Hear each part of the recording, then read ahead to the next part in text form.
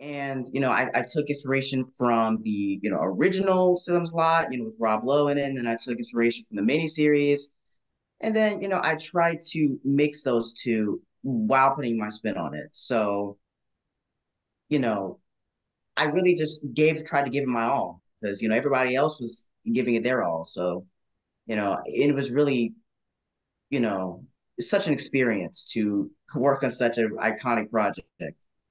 Yeah, speaking of all the other people on the cast, this cast is like stacked with, stars, stars of the future, stars of the past, just great ensemble cast. What was it like acting with all of them? Like you get to act with Lewis Pullman, you get to act with Bill Camp, you get to act with William Sadler. So just like go through what it was like acting alongside all of these excellent talents in the film.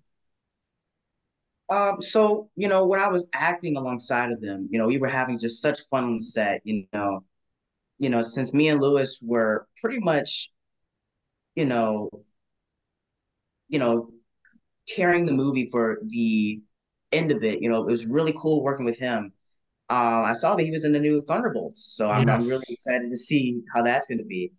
And I wish the best for him in the future, and I would love to work again with him. But then working with Nicholas Corvetti, he was very nice. He was very cool. It was such a pleasure working with him, especially during the window scene. That was really cool. Hmm. And working with such talented actors such as Alfred Woodard, she's just such a legend in her craft. She's you know such an amazing person to work with. Working with Bill Camp, he was really cool too. I mean, just really everyone in general. We all really just had a lot of fun, and we were just giving it our all. We were just really feeling the spirit of Salem's Lot and Halloween, especially since while we were filming it, the time was Halloween while we were filming it, so that just made it feel even better.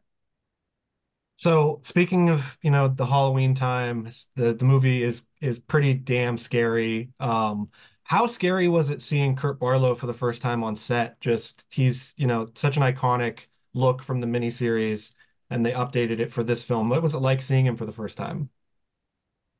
So when I tell you it was an out of body experience, I mean it. You would have to be there because they didn't let us see him until we finally got to do a scene with him.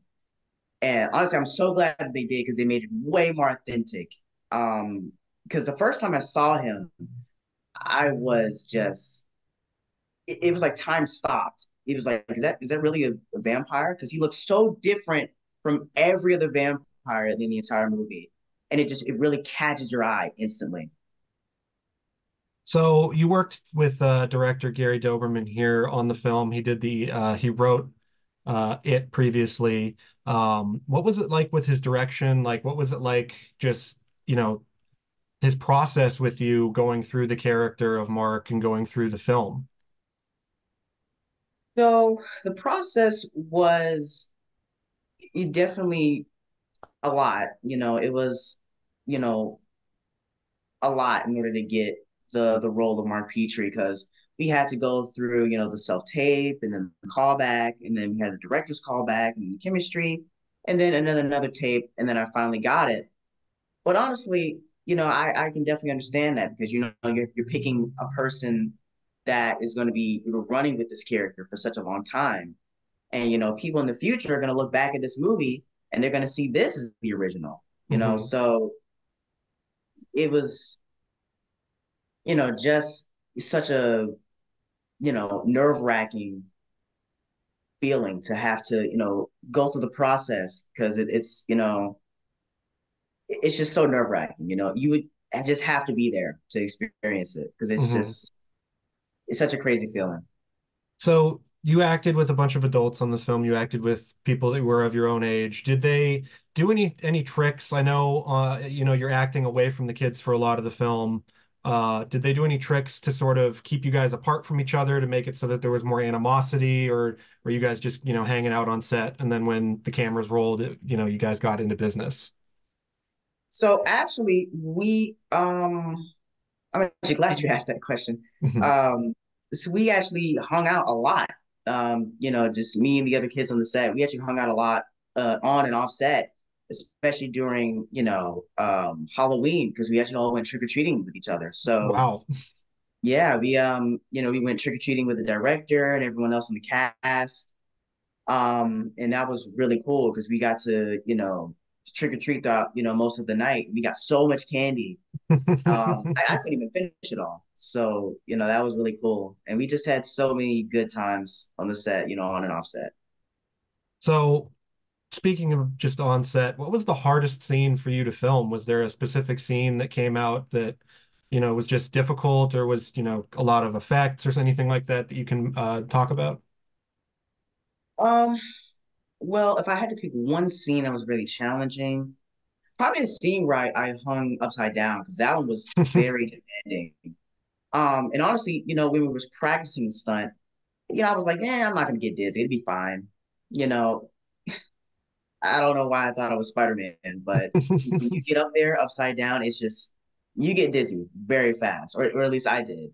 And we took breaks in between every single take, but my mind just couldn't couldn't get back to normal. So, it was very challenging, but I'm very glad I stuck with it. And I actually, I bunkered down and it came out really well. So I'm Mhm. really glad that I got to do that. So this film, it was shot a little while ago, and then it's finally being released in 2024. What's that wait like as an actor, as a performer in the film? Like, sort of, what was going through your mind as we were all learning news about this? We learned about the Salem's Lot reimagining, readaptation, and then we kind of had to wait. What was it like for you to wait for the film's release? Um, the anticipation and the hype for it that I had was it was crazy.